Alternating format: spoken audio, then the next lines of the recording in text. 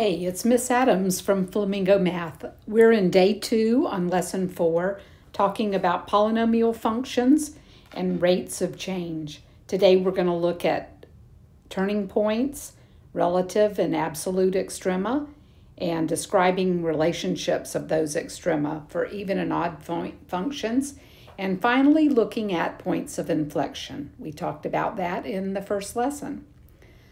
So a function f is said to be concave up on an open interval if the graph looks like a U or part of a smile. We could say concave up here. And a function f is concave down on an interval if the graph looks like an upside down U or maybe part of a frown. We want to shade the graph in green where we are concave up. So concave up in green. And somewhere in here it's going to turn and become concave down. Shade that in green. We're going to shade in blue for concave down. So somewhere over here we're concave down. And our point of inflection, we actually know the point of inflection because I've done the calculus part on that. The point of inflection is right here, and it's the ordered pair 1/2, -1. This is called the point of inflection.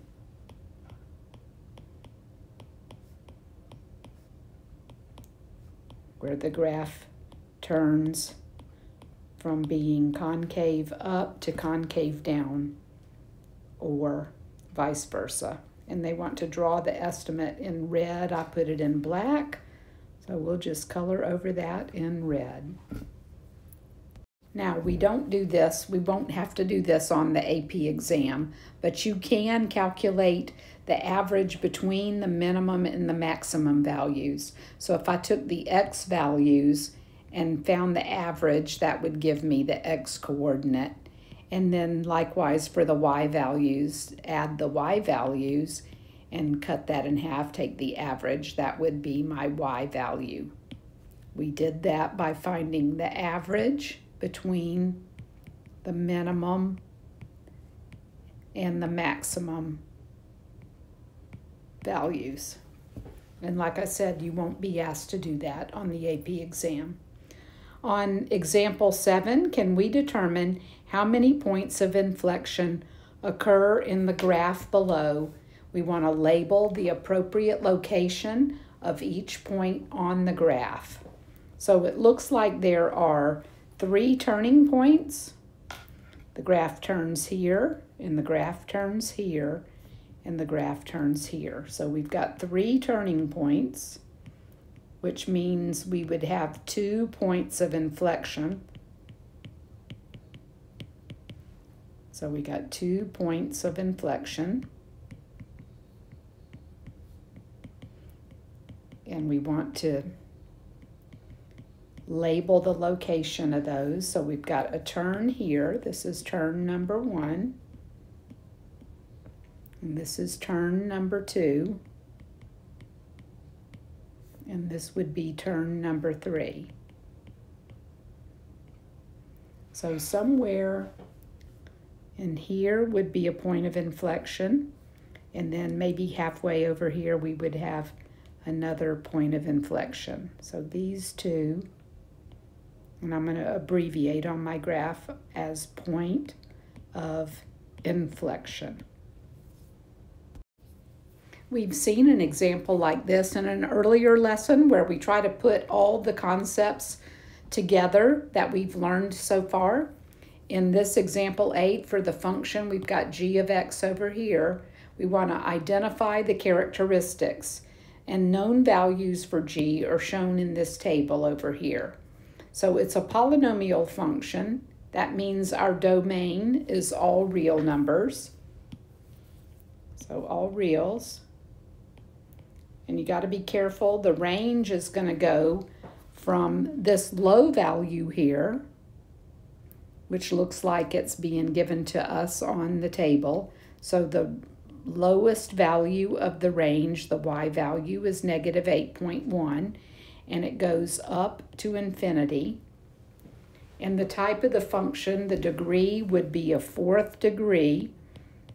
And I don't know if you know from Algebra 2 or not. You can name that verbally as a quartic function. The zeros and their multiplicity, again, this is back from Algebra 2. I've got a 0 at -5, a 0 at -2, and a 0 at +2.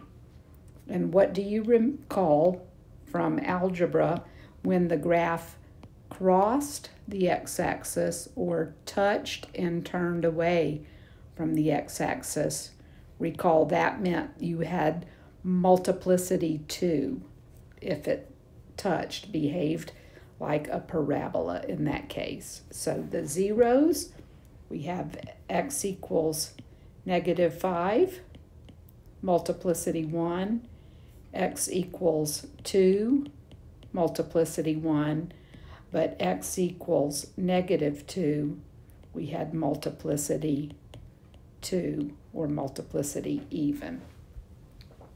Part E, what are the intervals where g of x increases?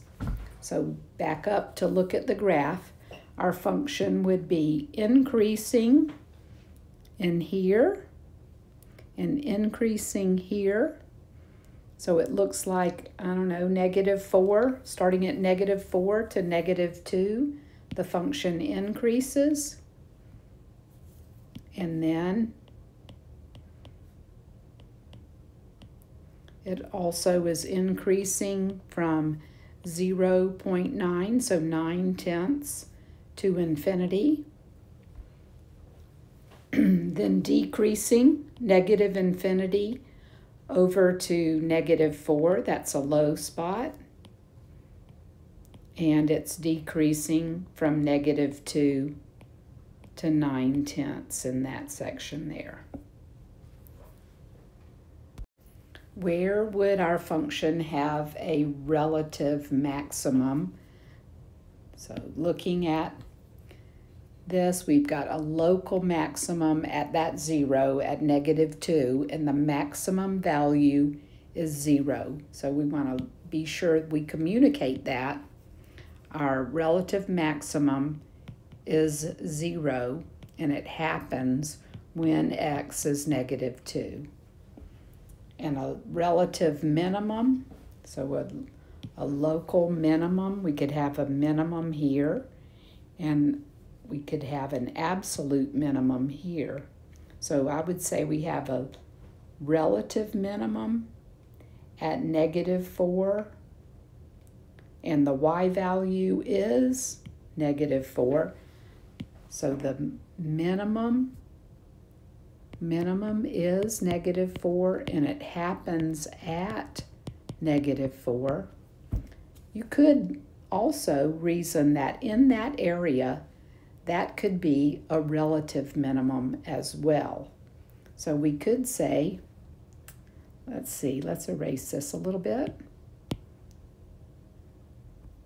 We could say we have a relative minimum that is -8.1, and that's happening at x equals 9/10. But also, this is also an absolute minimum. The absolute minimum is -8.1. Oh, I wrote it in the wrong spot there. Let's boot that over. The absolute minimum is -8.1. And our absolute maximum, we don't have an absolute maximum since it's a fourth degree. The graph is unbounded upwards. So this one, we're going to put a little star by that. This absolute minimum. How many points of inflection are there, and how do you know? Well, we answered that earlier. There are 2 points of inflection because the graph of G has 3 turning points. in the interval where the graph is concave up. So we're going to go over here and look at the graph a minute, see if we can figure out where those points of inflection are. Let's see, maybe right there.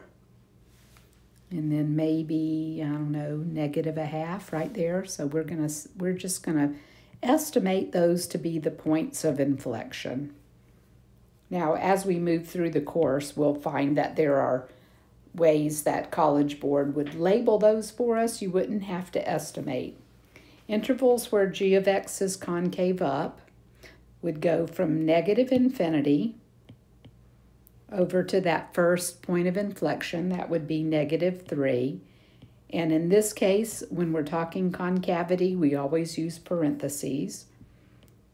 And I'm going to estimate that to be -1/2 over to infinity. That's where the graph would be concave up. And then in between there, so from -3 to -1/2, the graph would be concave down on that interval. And once again, in this example, we want to practice that graphical reasoning like a free response type question. So in example 9, we've got the graph of a polynomial function. We want to use it to answer the following questions. First question, is the rate of change of the polynomial function increasing or decreasing at point A? Explain using graphical characteristics. So let's think about this from a slope point of view. At point A, it seems like the rate of change of p of x is decreasing since the graph of the polynomial is concave down in that section. So the rate of change of the polynomial through point A is going to be decreasing, getting less positive. And I wrote my statement and my reasoning out in a complete sentence. At point A, the rate of change of p of x is decreasing because the graph of p is concave down. We used those graphic characteristics and talked about the rate of change at that point. For part B, what is the rate of change of p of x at point B? Justify your answer using graphical characteristics. So we could say the rate of change at point B is 0 because the graph of p is changing directions from increasing to decreasing. This is a turning point if you go back and look at your graph. Something like that. In part C, we want to know, could point C be considered a point of inflection? Justify your answer using your knowledge of rates of change. And we want to go back and look at that picture. So could point C be considered a point of inflection? Well, we've got, what do we know? The rate of change from B to C, right here, that's decreasing because P is concave down there. And then when you get to point C, the rate of change is going to start to increase because the graph is concave up starting at C. So it's a possible point of inflection. We would really need more information or need to know calculus in order to determine that, which is beyond our scope of our course. So we could say yes, it's possible. And then we got to put our thoughts into words. We could say something along the line, the rate of change of p of x from B to C is decreasing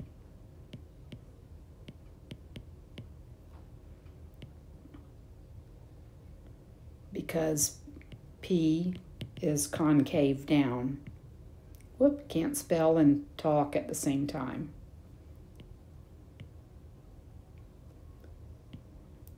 can say decreasing since P is concave down.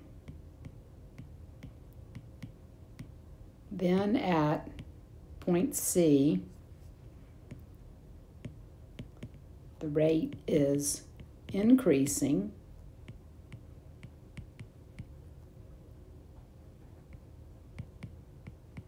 since the graph is concave up. So something that gets that idea across, you understand the rates are increasing and decreasing and what that means as far as concavity goes.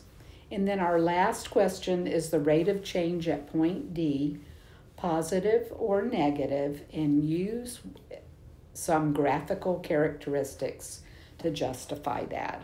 So looking at point D, the rate of change of point D is going to be positive at point D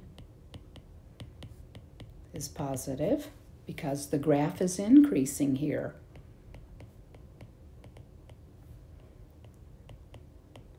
Since the graph of P of X is increasing. So we have a positive rate of change. That's the end of lesson 4.